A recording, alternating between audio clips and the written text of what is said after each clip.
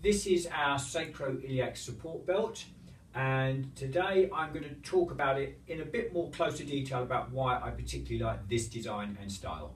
So looking up close, firstly, we have a narrow band here that's about 3 3/4 inches deep.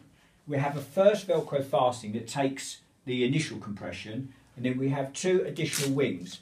These are used to add or relax the amount of compression over the pelvis and SI joints. We're going to look at it from the back now.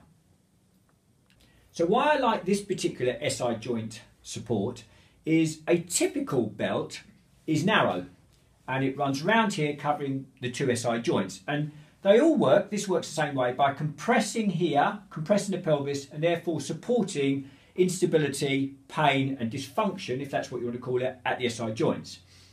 So I've selected this particular one, as you can see it's wider than the so-called typical one.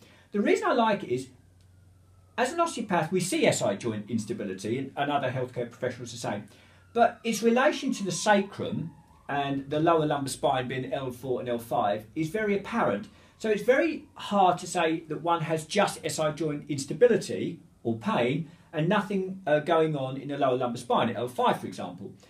So this offers some support. You've got 2 flexible stays here, which just offers a degree of support over the sacrum and the lower lumbar spine. With the additional compression here, therefore I think we've got it well covered, that the SI joint's supported, but we're supporting the surrounding structures that are involved in the movement and function of the SI joint and lower lumbar spine as a unit. And with regard to the structure itself, it's made of a breathable, elasticated material which offers good comfort levels. This is the SI joint support belt up close.